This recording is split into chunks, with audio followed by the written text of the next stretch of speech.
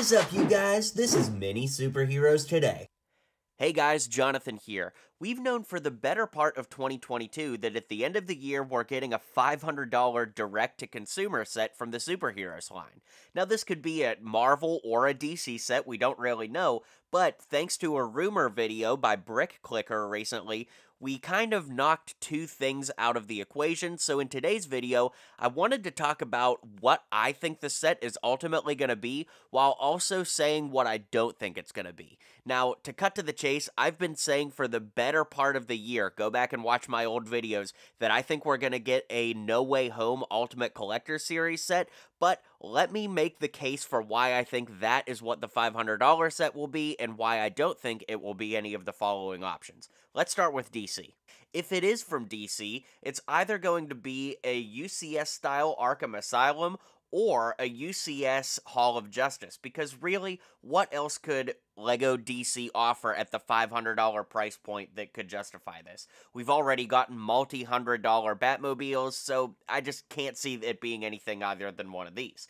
Well, there are reasons why it can't be either of these. Unfortunately, we've really only gotten one minifigure DC set this year, so to think that they would go from a $10 minifig set to a $500 set in 1 year is honestly kind of, I just can't see that happening.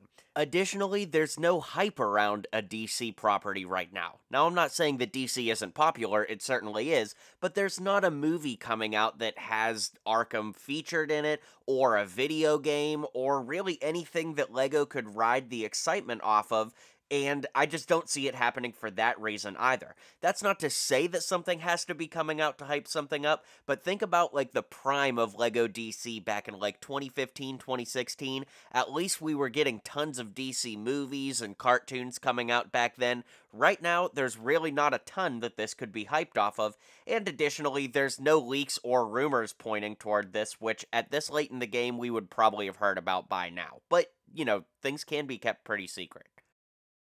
Similarly, that's why I also don't think it could be the Hall of Justice, you know, for all the same reasons, but also there's no current Justice League lineup that, you know, is like, I guess, identifiable, right? There's no movie lineup of the Justice League that they could do that would line up with a Hall of Justice. Now, they could do like a Justice League Unlimited Hall of Justice, which could be kind of interesting, or just base it off of the classic Justice League, but again, there's nothing really propping that up right now to demand a $500 set.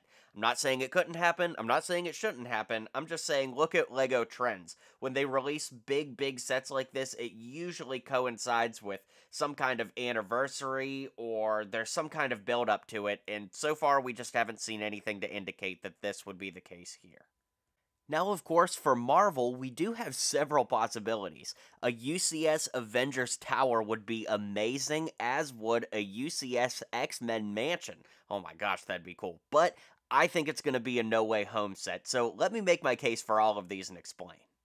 Brick Clicker reported that it's not going to be an Avengers Tower or a helicarrier, so chances are good that it won't be either one, but the big thing for me is we already got the Sanctum Sanctorum this year, so I really don't see there being any reason for LEGO Marvel to put out two quote-unquote modular-style sets on shelves at the same time, when they could just wait till next year to do the Avengers Tower and it would make total sense. That being said, in the MCU, there's also not a current Avengers lineup. We're kind of between lineups, so I'm not sure what they would do unless it would be a throwback set, and there's also not even really an Avengers Tower in the MCU right now. With that being said, though, it is the 10th anniversary of the original Avengers film, which also launched the LEGO Marvel line, so could you imagine if they waited till the 11th hour to do a big $500 10th anniversary set? I could see that happening, but according to Brick Clicker's reporting, it's not gonna be this. I think it won't be the X-Men Mansion for similar reasons. A big one, though, is that X-Men 97 is coming out next year, I believe, so wouldn't it make sense for LEGO to wait until the animated X-Men is at its all-time high peak of hype in the modern era to do a big $500 set? Once everybody has that nostalgia again and is watching the show, it would make sense for me for LEGO to just wait a little bit. Now, I think 97 is coming out next year. It may be the following year. I haven't looked. I probably should have before I hit record, but either way, I just think it makes sense for LEGO to wait until that show comes out for maximum hype. And also, this would probably be some sort of a modular because it makes sense for LEGO to do it that way. And since we already got the Sanctum this year, I think it would make sense for them to wait until next year to do this as the modular, and then maybe the Avengers Tower in 2024. I guess these could really come out in any order, but the big thing is, we did get the Wolverine mech this year, so LEGO X-Men is back on the menu, and it's definitely a possibility. But if you watch my older videos where I was speculating and talking about rumors, I've been saying all year that I think a UCS-style No Way Home Statue of Liberty set is in the cards. I just refuse to believe that LEGO is stupid to the point that they wouldn't capitalize on this.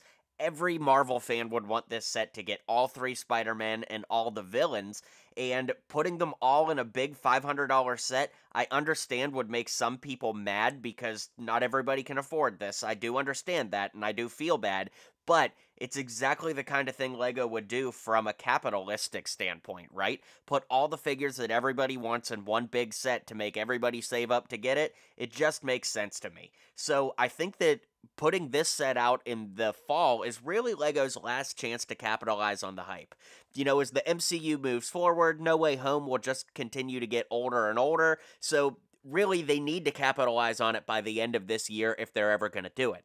Not to mention, No Way Home is coming back into theaters in September of this year, so it's going to get a little resurgence of, you know, hype in the kind of social lexicon, if you will, so it does make sense for them to release it in the fall to capitalize on that last little bump of hype.